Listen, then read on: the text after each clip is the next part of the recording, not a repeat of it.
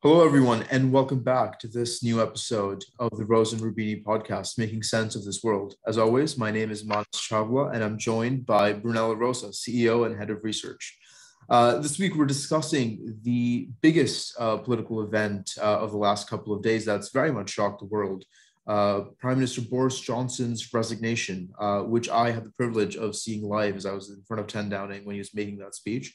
It's had quite the effect, and to many it came as quite a surprise because there were, many number of things that you could say went wrong during Boris Johnson's time. It was one scandal after the other, and the journalists simply couldn't get enough. But Brunello, with this timing in particular, what would you say, metaphorically speaking, is the straw that broke the camel's back?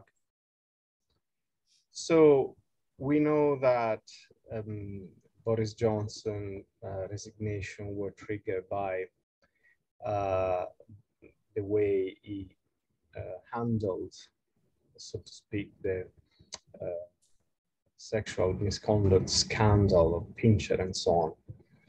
But I think really that was just the occasion that the party found to get rid of him. The party's opinion on Johnson has changed quite some time ago.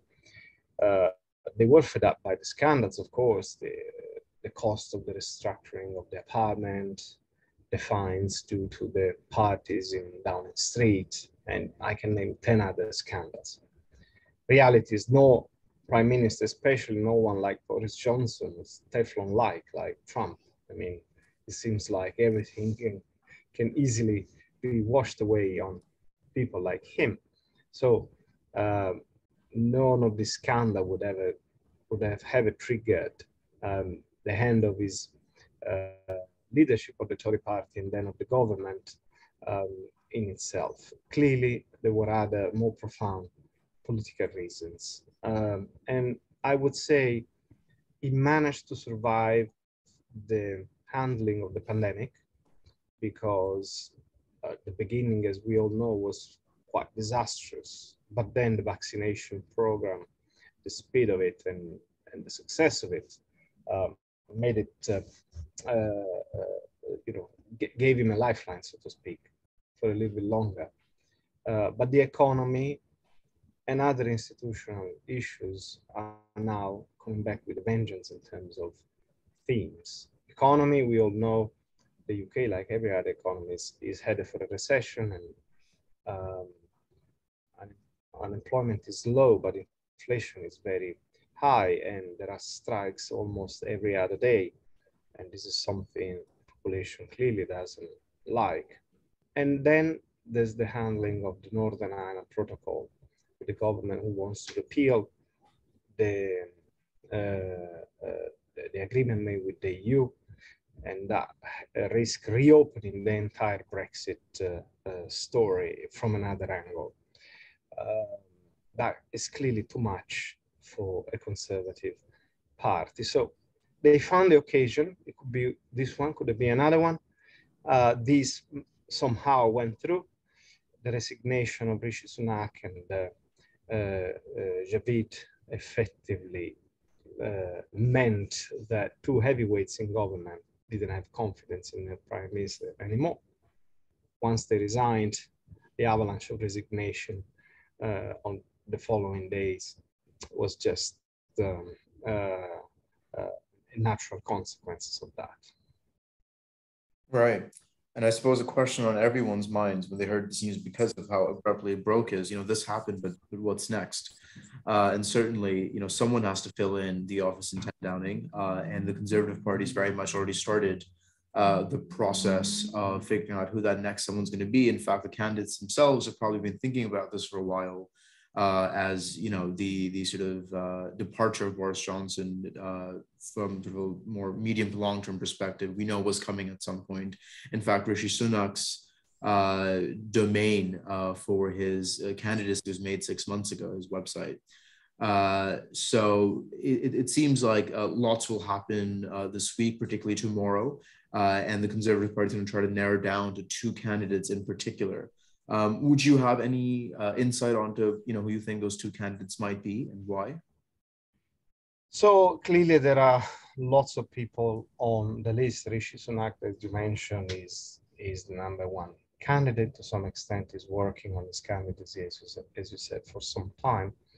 Sajid Javid kind of smartly, I think, decided to join forces with Jeremy Hunt. Jeremy Hunt is the one that lost the previous leadership contest exactly against Boris Johnson. The two of them have quite a chance. But other candidates clearly are Liz Truss, who has been named many times as potential successor. And there are other minor candidates, perhaps not even worth discussing. Maybe the one that it's just a bit of a PC that has decided not to run is Ben Wallace, who apparently was one of the most loved by the party base, but for a number of reasons, he's decided not to run. We'll see who's gonna win the contest. There are plenty of candidates, and some of them, I think, also have the qualifications to be prime minister and potentially good prime ministers. And as we sort of revisit the sort of Boris Johnson era, I think some people have already started writing the history books in terms of how he'll be remembered as a prime minister. What's your take on this? Because obviously there's so many scandals that characterize his time in office. What do you think he'll be remembered for? Well, I would not discuss about the scandals. I think they would be fast forgotten. Instead, there are important legacy issues that would be remaining on the table. Boris Johnson leaves a country deeply divided, politically for sure. The polarization that he brought will remain in place for some time.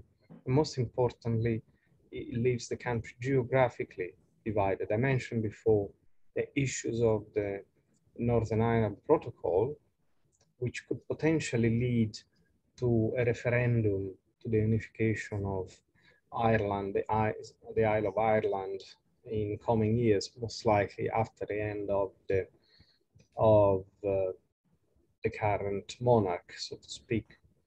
And the second one is, of course, the Scottish independence story, which will probably come back to the table, has already done so, but will do so more in coming years. So literally the risk is that after Boris Johnson's premiership and his fractured Brexit approach, we would move from having, instead of a global Britain, as the Brexiteers were promising, a sort of Little England, as a much smaller territory surrounded by independent states and, of course, the EU bloc.